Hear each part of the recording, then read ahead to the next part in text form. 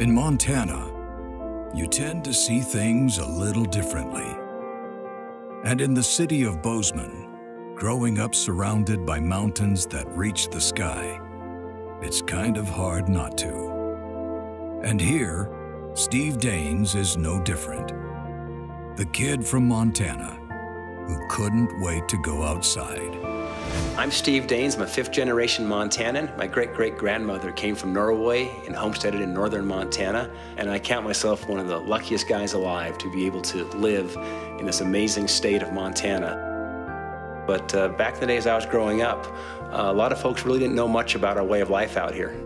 He was always outside. I don't think of him as an inside person. I think of Steve as an outdoor person. Steve always had told me about his adventures fishing and hunting and hiking in the mountains. Steve kind of prompted and pushed us to say, hey, let's go out and climb this mountain. And it's not anything we would have done by ourselves, but Steve kind of led us up there, and it's a memory I have with him and something I've done that I have never done since. So he would go to climb, and he always went to the top. He always got to the peak, and I would always wait by the telephone until he could get to a phone and call me to let me know he was okay. And as a mother, I was always scared to death, and I always waited for those phone calls. But the wilderness was always a part of his life. Quite often, the conversation will be, gosh, you got to see this big buck that I shot, out in eastern Montana, or you should have seen the antelope I saw that I missed, and things like that and so forth. It's hard to explain how one becomes connected to the place in which they live, the environment in which they live. And without living that environment and growing up in that environment, you can't have that special connection to that. Steve, growing up here, has that special connection to the land. But the question is, how does one go from being the great outdoorsman to finding the next big thing for Montana? I was the oldest of three kids. I had two younger sisters. And Dad was out there in his pickup trying to round up business, and Mom was working on the accounting end and making sure the payroll got delivered every 2 weeks. The main topic at the dinner table is often business, so he understood, I guess the trials and tribulations of running a small business. And I just saw, the ups and downs, how hard it is to get a business going and start it up and growing jobs. It's not easy to do. I remember after I graduated from Montana State in engineering, I wanted to stay in Montana, but the jobs weren't here.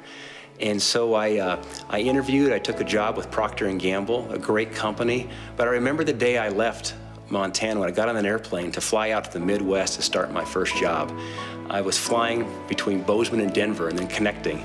And I was flying over the Beartooth Mountains, a beautiful country that I'd spent many, many miles and weekends hiking and backpacking and seeing these mountain lakes that I could name every one of them from the air. And I gotta admit, I had a tear rolling down my cheek as I was leaving the state that I love so much because I couldn't get a good job in Montana. And I told myself, I'm gonna find a way back. I'm gonna fight my way back to Montana and work someday to create opportunities so my kids and their kids have a chance, an opportunity to stay in this great state instead of having to leave it to find a job. And fight his way back he did.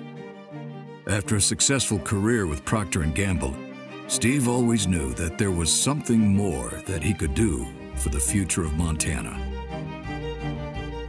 Developing Right Now Technologies in Bozeman really is not the most obvious place to put a high-tech company. And I think that that does take vision to see that that's where it needs to be. There were many folks who said, you can't start up a technology company in a place like Montana. You're gonna have to be in California or New York. You're gonna have to be somewhere near a big city.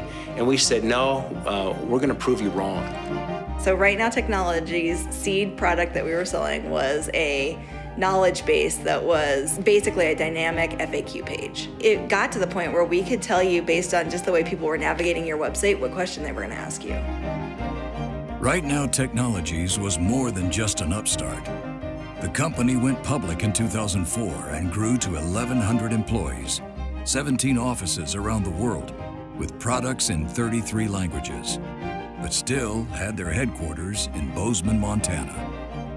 A lot of who they were recruiting were Montana State grads or alumni, Montana State alumni, kids that we targeted a lot of folks that had roots in Montana to bring them back to work for Right Now.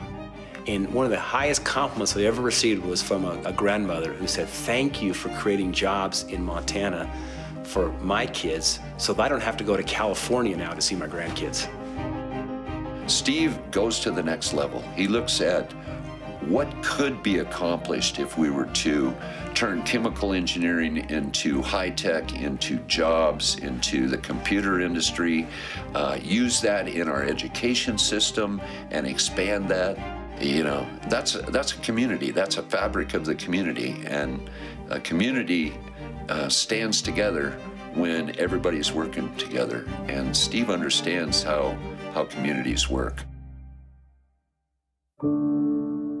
The kid from Montana who made good on his word and brought Montana to the future without forgetting about the past.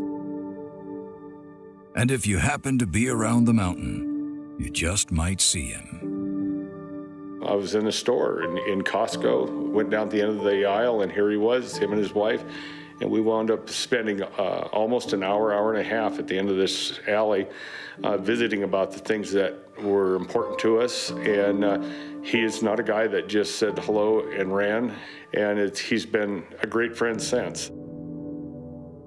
In the end, Steve's my friend, and I know he'll always be my friend, and we look forward to the time when we can get together and get the fishing poles out and dunk a few worms.